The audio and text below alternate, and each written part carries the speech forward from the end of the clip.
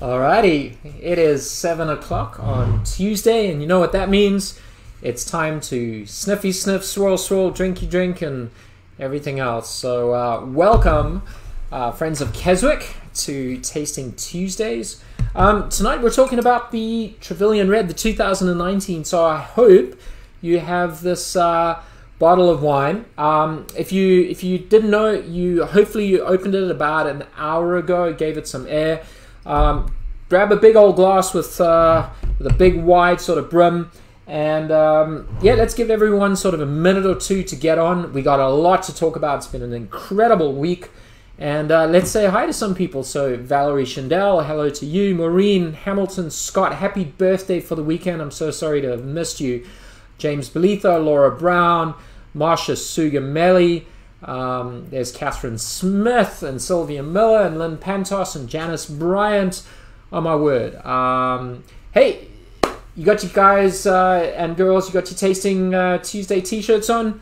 Fantastic. Susan Glenn, yay! Hi Dad. Yes, became a father again on Thursday. So if I'm smiling, I'm beaming, and I talk really quickly, super excited, but stick with us. You'll meet the little bugger in a little bit. He's adorable.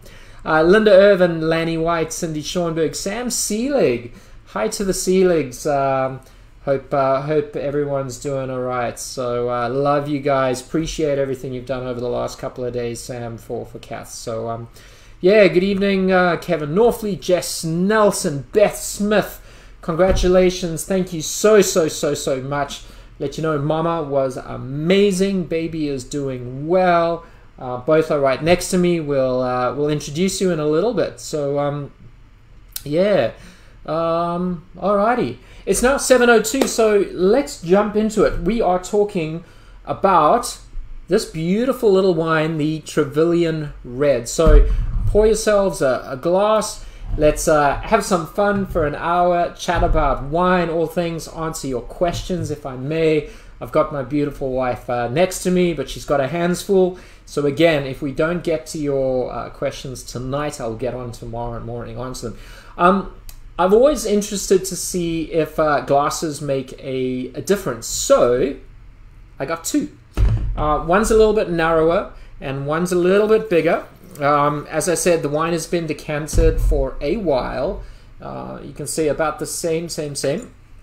And let's jump into it, right? You know, so again, as always, we hope you're well, and we hope that you've had a wonderful week, a weekend. Thank you for joining us. We really appreciate it.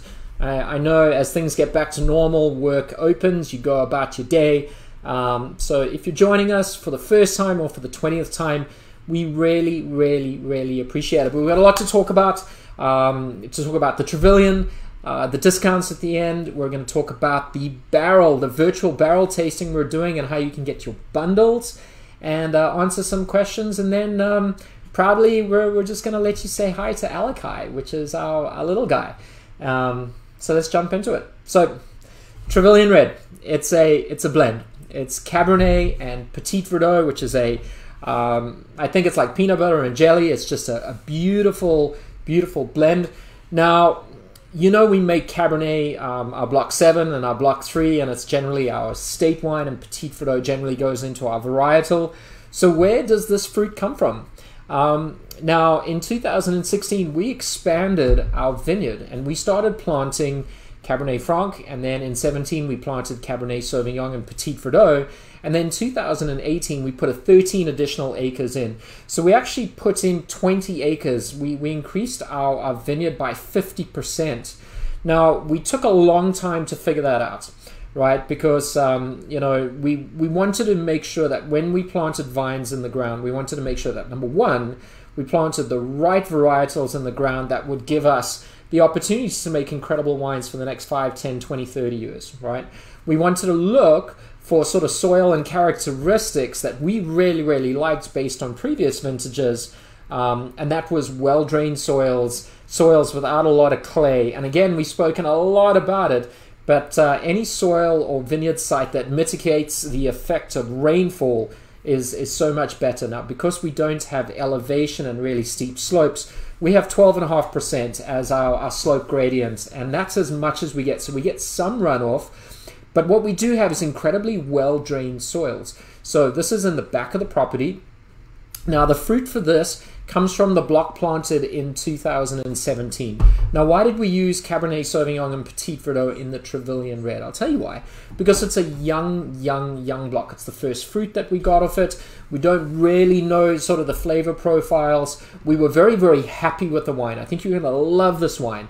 But it's going to take some time for this vineyard to kind of get established, to generate some roots, to become balanced. And I think the fruit from these vineyards are going to produce some of the best wines that we can possibly make. But for now, they're going to go into a wine that I think is phenomenal. It's lovely, it's bright, it's got fruit, it's drinkable, it's somewhat ageable. And yeah, let's jump into it. So how do we talk about reds? Reds are very different to whites. And I know for the last 3 weeks, we've really jumped into sort of white wine production. And some of the sort of the chemistries that we look at when we talk about whites. Now for reds, we're looking at things very different. Now reds obviously are going to be harvested in September into October. We always want to get 180 days after bud break. And that for me is sort of a theoretical benchmark to see if our grapes are ripe. Now when we talk about ripeness, remember we're not talking just about sugars. Because if you measure sugars are not really sort of indicative of physiological or phenolic ripeness. And when you talk about phenols or phenolic compounds, you're talking, amongst other things, about tannins. Now, tannins are really important for reds, as is color development. So the first thing we do is when we're sampling grapes, obviously we're looking at sugar, we're looking at pH, we're looking at acidity, but we're also chewing the skins. We're looking at that color, because remember, the color is in the skins, it's actually not in the pulp. When you crush a grape and you just squeeze it very gently, you get colorless, very clear juice. So we want to make sure that when you chew the skins, you kind of discard the pulp, you chew the skins, you kind of press it into your hand, and you can see the sort of the color that you can get. More importantly, you're also looking at seed development. You want to make sure initially those seeds are green, and then they go sort of blonde and light brown, and then they go really dark brown. They become somewhat lignified. We're also looking at lignification of stems. You know, stems, we often talk about how we destem the fruit, but sometimes if the stems are lignified, we actually add the stems into the fermentation process to extract natural sort of tannins into the wine. And what that does is it allows us not to add sort of enological tannins into the wine. So again, the philosophy is we want to make wines that are respective of the vineyard, the soil, because again, that's the only thing that makes our vineyard unique, or our winery unique, is our vineyard. It's our soil, it's our elevation, it's our row density, it's our plant orientation, it's all of the above. So again, our intention is to reflect in this beautiful glass of wine how the grape was grown. Now then, obviously you need some help from Mother Nature. You need a good growing season, you need water early on, you need it to be dry, you need to be able to pick at those parameters that allow you to make the kind of wines that you have in your mind. You know, we always have an idea of what we want to make. Now in 2018, we knew really early on that we couldn't make those kind of wines, and we sort of pivoted. We went a totally different route, which I think is very typical of Virginia. So the fruit for this wine is phenomenal fruit. It's just young, and it's going to take time to develop, and it's probably going to take the next 3 to 5 to 7 years before, number one, we really learn how to grow the fruit, how to manage the fruit, the crop levels. But I really think if we can do it right, this fruit is planted on the real estate on the property, the prime area. And then the only block that's better than this is the block that we planted in 2018. So I am excited about the future. I still think the best wines are to be made from fruit that has been planted but will take some time. Okay, so Trevillian, it's a generic name. We spoke about the Battle of Trevillian through the Civil War, which was what, 1861 through 65. This was in June. It was a cavalry battle. The name came from a local wine writer, historian, Hilda Lee, and it was the bloodiest cavalry battle. Over 1,000 Union soldiers were lost into this, and about 800 Confederates were lost. So it was actually the bloodiest of battles in the Civil War, and it was an all cavalry battle. So it was a sort of a play on words. We're obviously very close to Trevillian Station, which was the site of the cavalry battle, and because of the blood spilled and red, you know, back then it seemed apt. So how do we make wine? And let's take a look at some pictures. So firstly, we want to look at the grape. You know, and there's a what I would say is a pretty healthy looking grape. If you look at that cluster, you don't see any rot, you don't see any shatter.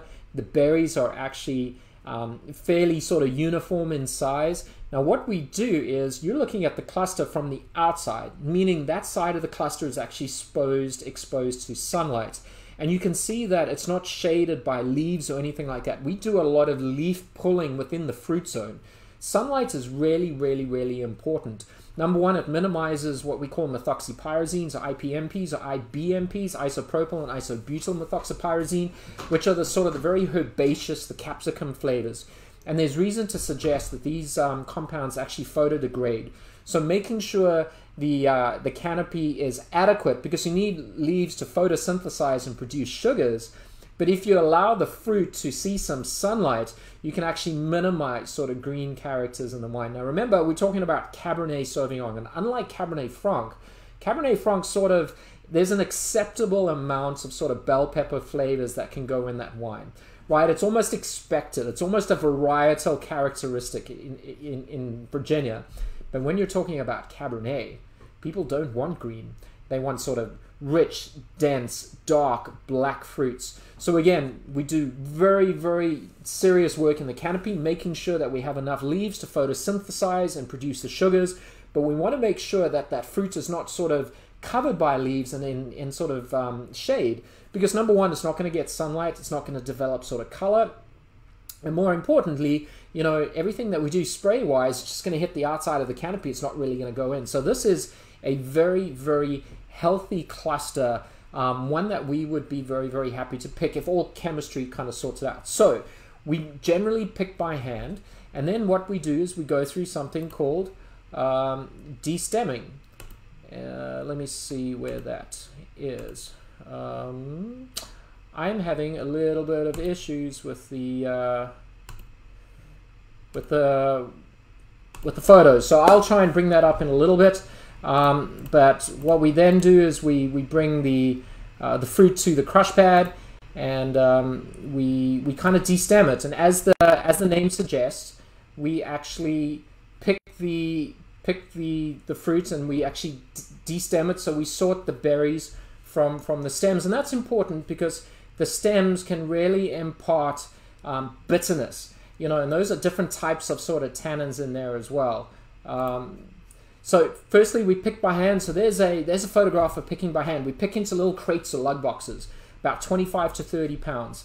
Now this is important because picking by hand is really a quality control measure, because skilled pickers, and we have them, they know what to pick and what to leave, right? So that's really, really the first sort of quality control. And then what we do is we take it to the winery, and this is a machine, and there you can see the stems that are actually discarded. We're not going to use these stems. You can see there's some sort of greenness in there as well. They're pretty lignified in that they're brown, but this is what de-stemming does. This is the discarded sort of material. And what we are looking for is the berries. Now the berries are being sorted on a bell table. So this is really important because the machine doesn't remove 100% of the MOG or the material other than grapes. And again, if we can remove 5–10% of that material, you're just giving yourself the chance to make better wine. So it's very, very sort of labor intensive. You're doing about ½ a ton an hour, and when you've got 5 tons of fruit, you're looking at 10 hours on the sorting table. The other thing you'll notice is the berries are actually intact. Again, it's another thing that we've done over the last couple of years. We don't actually crush the berry. We've taken those rollers that can really macerate those grapes. We open those rollers up, they go through the destemmer, we sort the berries, and then what we do is we get that fruit into the fermentation tank. And then as the fermentation commences, remember we're talking about a berry that gives you white juice. So the biggest difference between a red and a white is that the reds are fermented on their skins, and we can ferment in a couple of ways. This is actually fermented in 1-ton fermentation bins. Now fermentation very simply is the sugar in the form of glucose and fructose turning into alcohol. A byproduct of that fermentation, it generates heat. So that process is what we call exothermic, because it generates heat in the form of ADP, which is adenine adenosine triphosphate, excuse me. The other thing it generates is carbon dioxide, and what it does is it presses and pushes the skins to the top, and it forms a layer or a cake or a cap. Now what we're doing here is we're punching the cap down. We're actually trying to homogenize the whole fermentation bin. If we don't want to punch it down, what we can do is pump it over. This is a mechanical process where we take the wine from the bottom and we pump the wine over the caps. Now this does a couple of things. It regulates sort of the temperature within the tank. It generates oxygen, which is needed for the yeast and the survival of the yeast. And more importantly, it wets the cap and it gets as much of the fermentation juice in contact with the skins as possible. Now we do this dependent on the harvest. There's no sort of set way. We can do it 3 days every 2 hours. We sometimes back it off and do it 3 times a day or twice a day. That's very much dependent on the skins and the tannin level, because remember, if you're getting grapes that are ripe, you're going to extract those flavors. But if you're dealing with grapes that are underripe and slightly green and slightly bitter, if you're going to punch over really, regularly, and you're going to pump over a lot, all you're going to do is make a wine that tastes chalky, astringent, and bitter, and we don't want that. So we want color extraction, but what we're looking for is tannins that are soft and silky and supple and sort of coat your mouth, but we never want to feel like you've swallowed a desert. If you have, then, we're doing something wrong. So this is punching down or, kind of pumping over. And the difference really is, this is a big lot. This would be in a 5-ton open-top fermenter, and the bins are 1 ton, so it allows us to take the 5 tons and actually break it up into 1-ton lots. And that's really important for experimental purposes. We also want to learn. There's different yeasts and additives and fermentation temperatures. There's a lot of data that we get every day once we test the ferments. And we want to make sure that we learn and we take the good and the bad and we apply it to the following year's vintage. Because again, remember, we always say these wines are better than last year, but they're never as good as the next. All right. Once the wine is done fermenting, this is what happens. We draw the wine off the skins. So you can see we have a bin underneath. We've siphoned all the wine off. That wine then gets taken into a tank. Some poor soul has to get into that tank and shovel out all those skins. And then what we do is we transfer it to the press. Again, pressing is just as important for the red wines as it is the whites. Now, when we're talking about whites, we're pressing whole clusters. And we speak very often about the light press or the free run juice, not pressing too heavily. Same thing with the reds. You're going to extract bitterness and astringency and chalkiness and sort of, tannins that are really, really not nice. So we press very gently, we taste it. We initially keep the free run, and the free run is essentially what came from there. That is free run wine. It's wine that's just sat on the skins. That is your free run wine. It's regarded as actually the best quality wine. The pressing wine comes out of the press. You get your light press, your medium press, your heavy press, and then your really, really heavy press. And there are sort of sensorial differences from sugar. The pH goes up, and what we do is we tend to sort of cut the press fractions, and then we blend them back in, or we keep them separate depending on the quality of the vintage as well, right? And that's about it. So that's the red wine. It again, it still starts with the quality of the vintage, and then picking it at sort of parameters that allow you to make wines. And in this case, what are we trying to go for? We're trying to make wines that are, again, they've got to be beautifully colored, right? If you look at this, I mean, it's just got this gorgeous, gorgeous sort of dark garnet, crimson kind of color. Now, color is not the most important factor when it comes to wines, but you do taste with your eyes, especially when I think you deal with Bordeaux or Cabernets or Syrahs or Tannats. You have an expectation that the wines are dark. You put your hand behind it, you can't see it, and that's kind of expected. If we were to say, hey folks, here's our Trevillian, it's Cabernet based, but it's light and it's pink, psychologically you're going, something's not right? So color is not the most important, but it is kind of psychological. And I think if you look at these glasses, there's some beautiful sort of dark extracted color. Now, we don't want to over extract, right? Because at the end of the day, what's more important to me is the aromatic potential of the wine, which really sets yourself up for the palate. So here we go, folks. Cheers, and let's give it a sniffy sniff. So Again, you're going to give the wine a swirl, and what we're doing is we're volatilizing esters. And again, to recap, volatility by definition means the ability to vaporize. So what I would suggest is putting it in a big sort of glass like this, but just for interest's sake, I put it in sort of a more narrower glass because I really want to see if glass, stemware, and the size of the glass makes a difference. So cheers, salute to your health. God bless you all. Let's give it a smell and tell me what you think.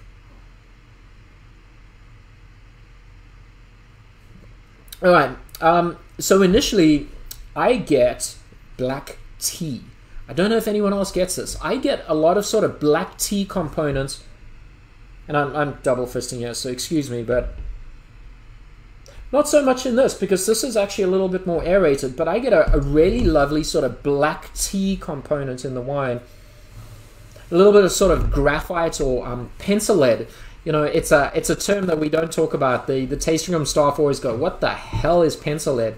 You know when you chew on your pencil in school sometimes, but it has that sort of graphite, stony kind of character, which is really, really lovely.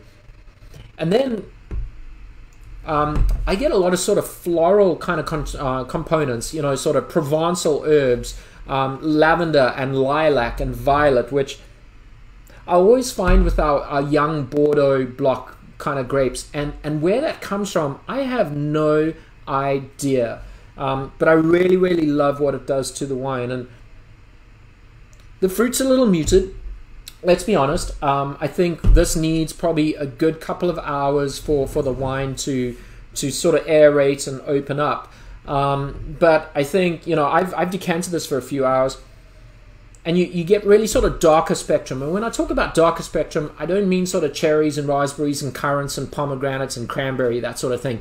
I'm thinking more sort of darker fruits. So blueberry, blackberry, plum, cassis, which is you know, French for black currant. There's some chocolate in there as well. But honestly, this is quite a complex nose. There's a hell of a lot going on in this wine. So this really, really makes you intrigued about what sort of the palate's going to taste like. So let's jump on in. Remember, take one initial sip, swirl it around, swallow it, and then jump in and do a second sip. So again, cheers.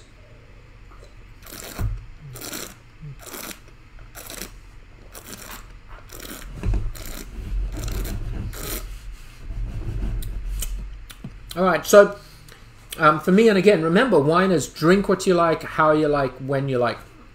But what I really love about this wine, and it's been, I don't drink this too often because it's just been in the bottle for about a month, but I really like sort of the fine grain tannins. You know, you can feel that it's dry, right? You can feel that there's some woodsy and oaky kind of characters in there, but it's really well balanced. There's some fruit on the back end, that transition from mid to sort of back palate. There's some really lovely fruit. But what I really like about the wine is quite fresh and vibrant. You know, it's got sort of life, it's got sort of liveliness to it as well. You know, we don't want to make wines that have got sweetness and sweetness alone, or alcohol and alcohol alone, and tannin and acid. Again, these are the components that make up a wine. But what we are looking for is a wine that's quite balanced and harmonious. And what I really, really do, I think this wine is fairly balanced. And again, you know, that's the first sort of impression. So let's take a second sip and see what you think.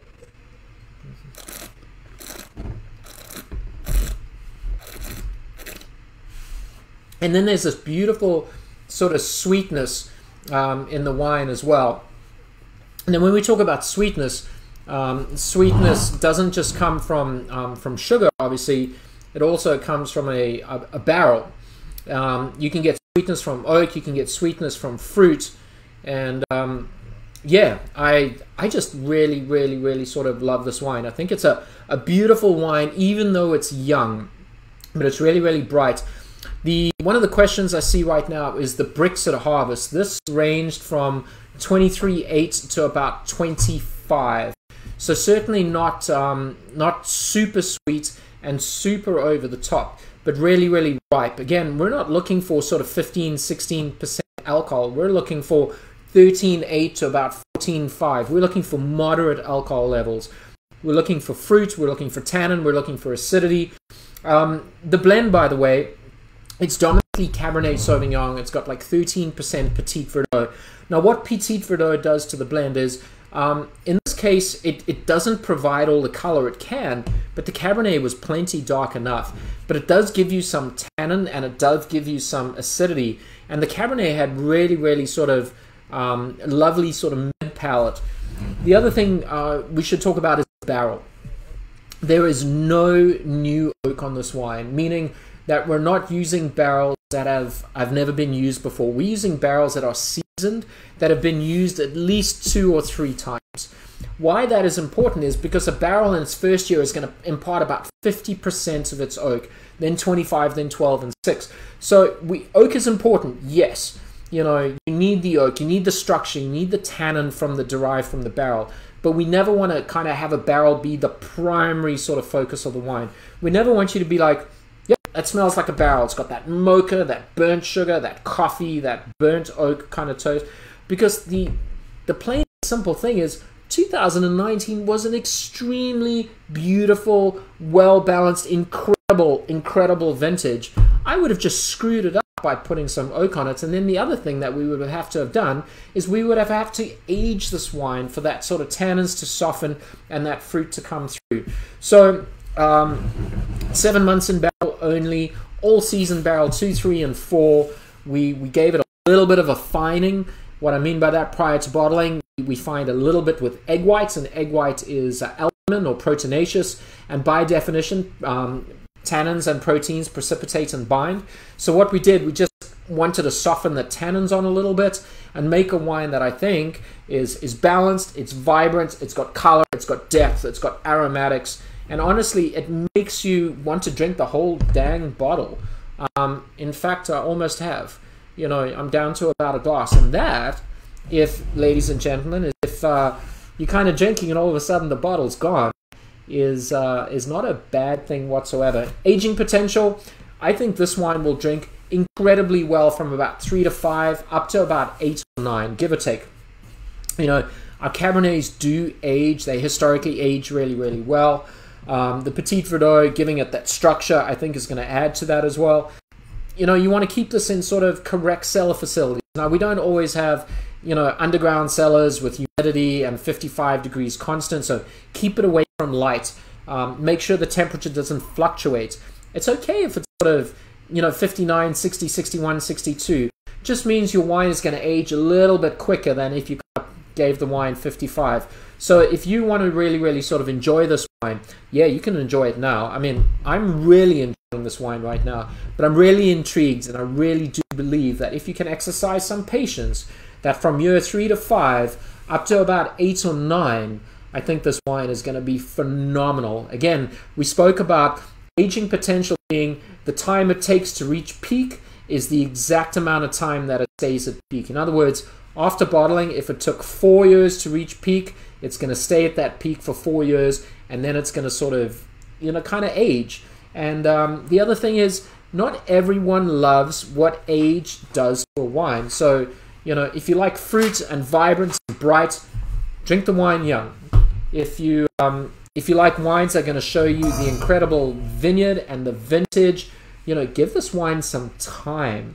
I think time is going to be really, really, really good to this wine. But again, let's just double check, and then let's take some questions. And the other thing is, just jumping here, these wines are remarkably different in these 2 glasses.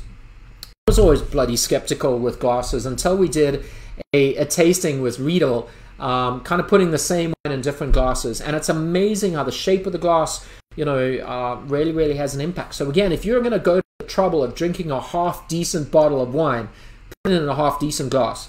Again, I wouldn't put it in a polystyrene cup. If you're going to do that, just drink it out of the damn bottle. All right, so 2019 Trevillian, I think it's a beautiful wine, and here's the exciting thing. I'll give you a hint. This is the lightest wine that we're going to make this year. If you love this wine, you're going to love what's coming out. The Merlots, the Cab Francs, the Petit Verdots, the Cab Sauves. And we're going to tell you in about 20 minutes how you can get a sneak peek of those wines. So let me see if there's any questions, and let me turn it over to my beautiful wife. And nope, she is looking after the little guy. So let's see. Andrea Peters asked, why is the blending percentage not listed on the bottle? Oh, you know, was it from Andrea? Mm-hmm. Andrea, the question was, why is the blend not listed on the bottle? Firstly, we're not required to. We do it with our Heritage and some other wines. But if you go to our website and you go on the tech notes and you click on it, those blends are always sort of made known to you as well. We have very, very small amount of sort of space on the label to give you all the information that we want.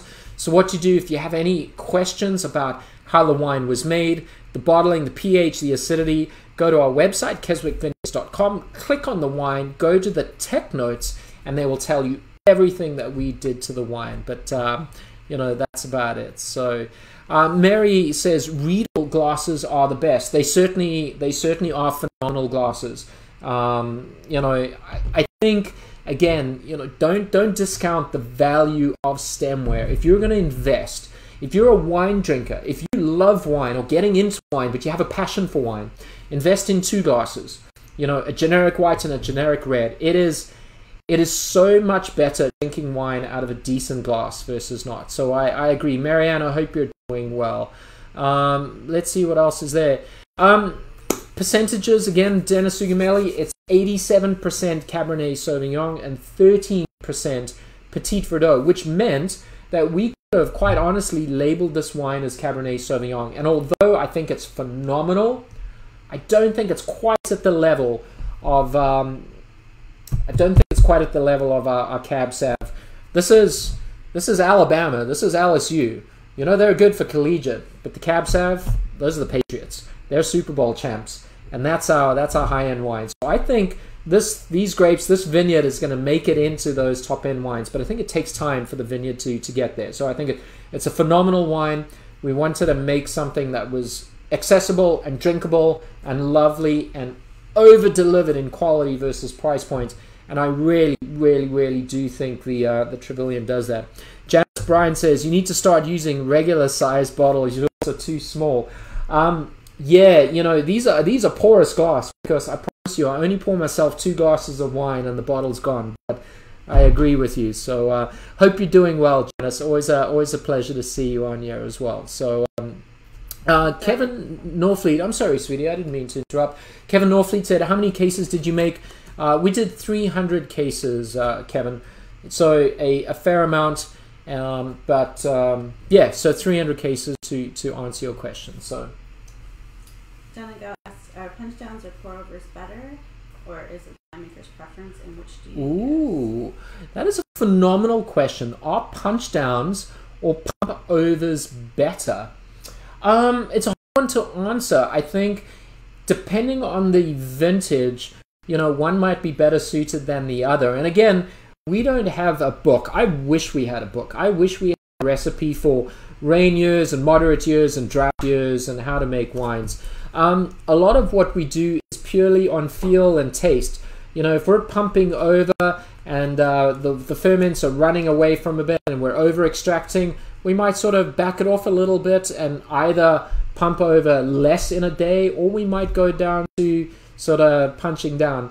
I think when you're pumping over, you're running it through a pump, you might sort of break open the seeds a little bit. So a lot of it is dependent on the vintage and the fruit. Everything that we do is dependent purely on all those sort of parameters leading up to that. And then we taste and taste and taste. So first thing we do, first thing in the morning, is we get in there, we taste the tanks, we measure the sugar, we measure the temperature, and we play around. We know where we want to get to. So I don't think one is better than the other, but I do think one is better in certain vintages than the other. I tend to favor punch downs. I like punching downs. We're going into smaller lots, into the 1-ton fermentation bins, purely also because it allows us to experiment a little bit. Punching down a 5-ton tank is rather difficult. And then just for expediency purposes, when you have sort of 10 or 15 or 20 fermentations going and you have to get everything punched down and you're trying to do 3 or 4 punch downs a day, certainly there is a practicality involved as well, and pumping over might be the way to go. But it's a phenomenal question. It's you know, one's not better than the other, to be honest with you. So yeah, any other questions, love? Dennis Sugameli asked, how long was this aged in a barrel and what ages were the barrels? Oh, Dennis, the question is, how long was this aged? 7 months in barrel, and all the barrels were 2, 3, or 4 years of age. Again, the reason for that is we didn't want a lot of oak on the wine as well. If we got a lot of oak on it, we would have had to sat on this wine, and we knew that the wine was getting released. We also know that 85% of wines that are drunk and produced in America are drunk within 24 hours of purchase. So we know most people want to buy and drink and enjoy. So the question was, we wanted to make this wine drinkable and accessible and make sure it's fruit forward, but also ensure there's enough structure to allow this wines to age if you chose to. So 2 years, 3 years, and 4 years in time, 7 months total. And I think hopefully we got the balance right. Kevin Northfleet, how do I get a job tasting every day? The answer is, open a winery. Al Schoenberg says buy a winery, so there you go. So yeah, I think it's just a beautiful wine, but I think it's a little bit young. It's quite tight, but it's really sort of opening up as you age it there as well. I think the aromatics are really becoming kind of interesting, and I get a lot of sort of Provençal herbs. I get a lot of sort of violets and sort of purple flower, and there's fruits at the back end there as well. I mean, this is a hella complex kind of wine, which I really enjoy. I hope you're finding out about it. So let me know if you've got this wine in the glass. What do you think? Do you enjoy it? Do you like it? What's going on? So let's see. Any other questions? When do you think the best time to drink it would be? Dennis Sugameli also. How long should you drink? Dennis Sugameli, when should you drink this wine? Between 7 and 10 p.m. In terms of when you think it might drink best, it's hard to say. I would love to say it really would be in that sort of 4 to 7, 5 to 8 year kind of range. Given the opportunity to kind of age the wine, correctly, meaning, devoid of sunlight, nice cool kind of temperature, slightly humid. I think this wine has got the ability to age, at least to 8 years. I think if you did it that long, you're not rolling the dice. Longer than that, we just don't know. Everyone says it's the hardest question to sort of answer is, how long should you age these wines? And honestly, we don't know. We'd like to believe 10, 12. I mean, I've had our Vineyards from 2002 and our Touriga from 2002. That's phenomenal. But would I tell you to age them that long? Hell no. Because I never want you drinking a wine thinking that you've aged it way too long. Because the intention of buying a wine, the intention of making a wine, is so that you can get enjoyment. So I think it's great now. I'm excited to see, and this is just the curiosity kills the cat kind of thing. As a winemaker, I would love to see what this does for sort of 3, 5, 8 years. So I know I'm getting a case, and I'm going to drink a bottle a year and take some notes. But I think this has the stuffing to get at least 8, 9 years incredibly well. I would buy a few bottles, maybe drink one now, drink it at 3, 4, 5 years. Nothing wrong with that, but I really think this would see 5 to 8 years might be the sweet spot for that. So yeah, a lot of people ask, what is your philosophy in a nutshell? And it's always hard to describe. So what I thought we might do while I get our esteemed guest is show you. So if you don't mind,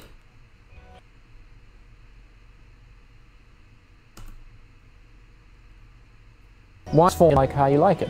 It's a fun subject. It's constantly changing. There's so many things that are different. The winemaker doesn't really make the wine. We conserve the wine.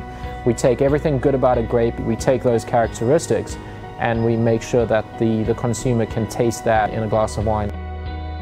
Winemaking is hard work. It's farming. There's a soil, there's a character, there's a style that really should be traced back not to the winemaker but to the place in which it's grown. Every grape cluster we look at is not in terms of how much fruit we can produce, it's what kind of wine it can produce. It's very easy to make wines when you've got people who work exactly like you work, who are working to a common goal. Picking's all done by hand. You physically go in and that's your first sort of quality control. We try and make wines in a minimalistic fashion. We really want the character of the wines to reflect the quality of the fruit. We do sorting after destemming, and we make sure just the very best fruit, the very best berries go into the fermenter. We punch down very heavily to extract color.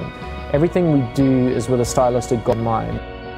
We want to be true to the style of Keswick Vineyards and of our fruit. But production and making wine is just one facet of the business. Arguably, some of the most important people are the people in the tasting room, who then present it to the customer.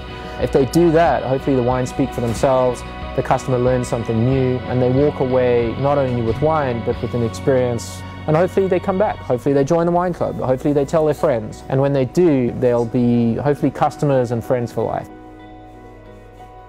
That's ultimately the secret of wine, is sharing it and creating a memory that's long-lasting.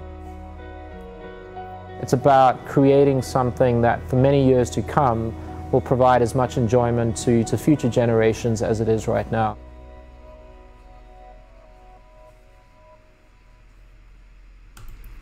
Alrighty, so let me be a proud daddy and let me introduce to you Alakai Reese Barnard.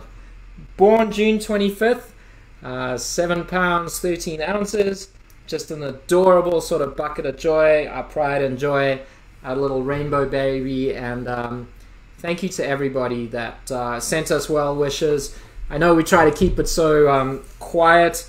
Mommy did phenomenally, little guy's doing well, and we can't tell you how much we are blessed and grateful for this little guy, and how much love we receive from everybody, and we really, really, really sort of appreciate it. So let me give him back to Mama, and then let me tell you about our deals, our specials, what's going on, what we're going to do in July, and then finish up, if that's okay. So bye, sweetheart. See you in a little bit. Go back to Mama. Mwah. Alrighty. So how can you get this Trevillian? Quite simply, if you are a wine club member, you get 30% off with 3 bottles, and 3+ bottles gives you shipping for free, but it's only available to midnight. So get on that. The price is $38.95, so take 30% of that. I think it's a phenomenal value for this wine.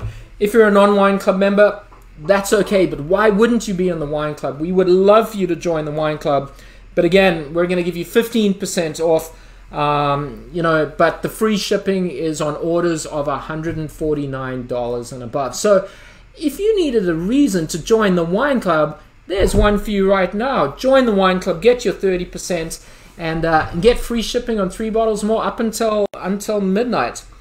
So let's talk about the July bundles. This brings to the end hopefully what you think is a phenomenal June month with the Trevillian white and the red and the Viognier and the rosé. So what we wanted to do was give you a sneak peek of our wines that have been aging in barrels. So we're going to send you 6 wines, 375ml bottles of 6 wines. We're going to give you 2 Merlots, 2 Cabernet Francs, and 2 Cab Sauves, one of which is our 2017 that's been in the barrel for almost 3 years. $99.95, and wine club members get free shipping. And we're not going to taste those wines next week. We're going to give you an opportunity to buy those wines and those bundles for 1 week. We're going to ship it out, and then we're going to jump in the following week, and we're going to do 2 wines per week. We're going to start off with the Merlots, we're going to then do the Cabernet Francs, and we're going to finish with the Cab Sauves. You want to get this bundle. You want to join us on Tuesday, because we're going to give you futures and discounts, the opportunity to get these wines early. But yeah, that's about it. I've had a phenomenal week. Thank you for the birthday wishes. Thank you for my wife giving me the most amazing gift this whole world. Thank you to everybody who reached out.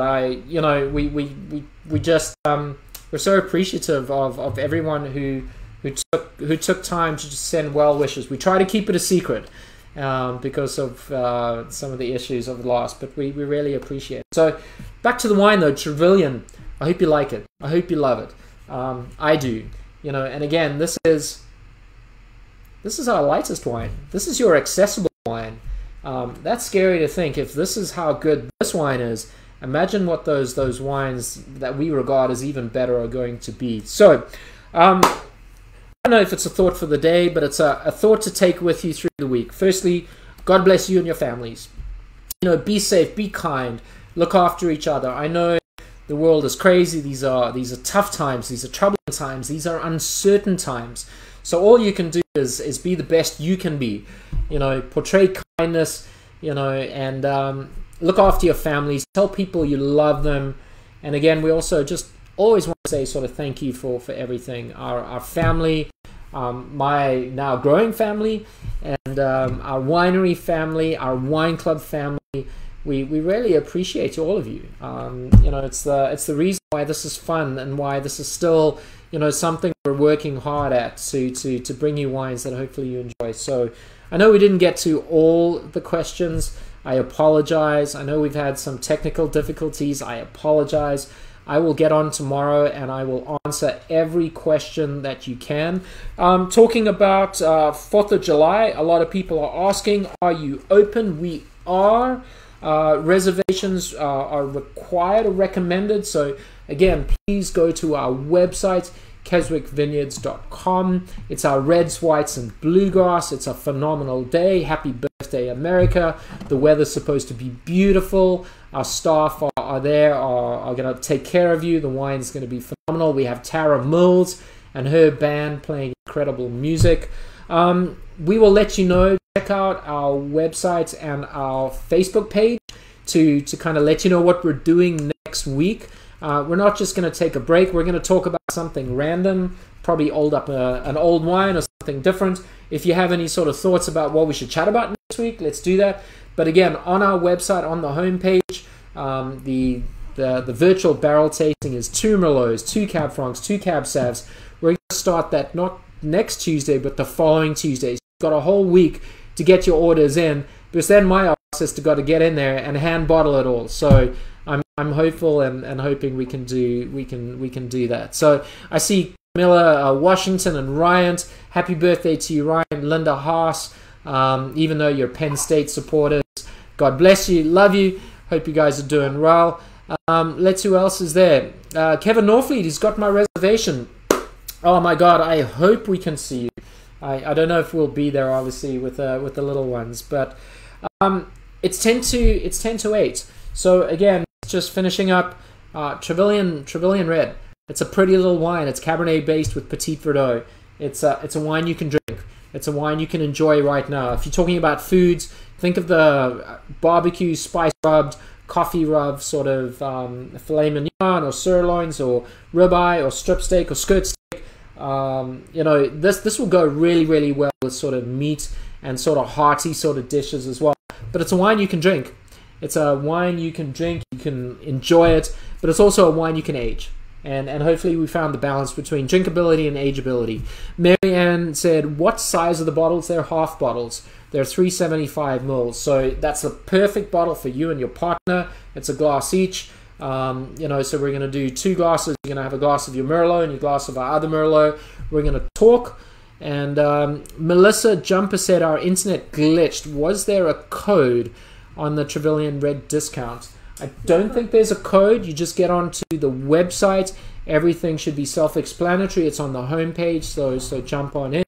But 30% on the wine club, 15% for everybody else.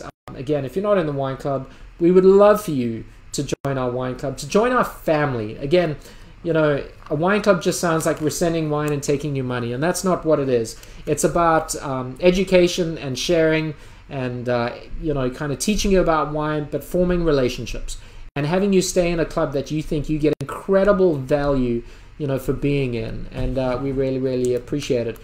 Jessica Babington. Oh my God, Jessica, I hope you and your family are doing well. She says, I need more reds, running to the website now. The good thing is, Jessica, we have incredible reds coming your way. July 30th and 31st, we're bottling our 2019 Petit Verdot, our Cabernet Franc, and what else are we bottling? Our Merlot. The wines that you are getting, these are the top tier. This is the level above. These are the block designated Cab Francs, the block designated Merlots, the 3-year aged Cabernet Sauvignon, which I boastfully, I must admit, said was the best Cabernet we've ever made. And our 2019 Cabernet, which we're just going to give you a sneak peek, because that wine is going to spend 2 or 3 years in the bottle. But if you want reds, it's coming. You know, I know it's been a bit of a wait, but I'll tell you what, the wait is well worthwhile. So love to you and David and the family. Hope you're doing well. Thank you for your support. Camilla says the wine club is amazing. Thank you so much, Camilla. Again, send my love to Ryan's. It's going to be a while. I'm not going to be back at the winery for a few more weeks, but I will see you all soon. So let me say this. God bless you guys. Have a great day. Have a great week. We'll see you next week, Tuesday. Check us out on our website and social media. We'll let you know what's going on. We probably won't be at the winery for July 4th, so happy July 4th. Have a wonderful day. Tell the folks at Keswick I say hi. We'll be there soon. So thank you for joining us. Join us next week. Get your take care of the Trevillian. Take advantage if you want to. Take advantage of those sort of virtual barrel tastings. I'm excited to share what's coming out in August and beyond with you. I will answer all your questions tomorrow. I know we had some glitches, but again, thank you. God bless. We love all of you from the bottom of our hearts. So have a great evening, and we'll chat soon. Just 6 days and 23 hours to wait, but I'll see you soon. Bye-bye.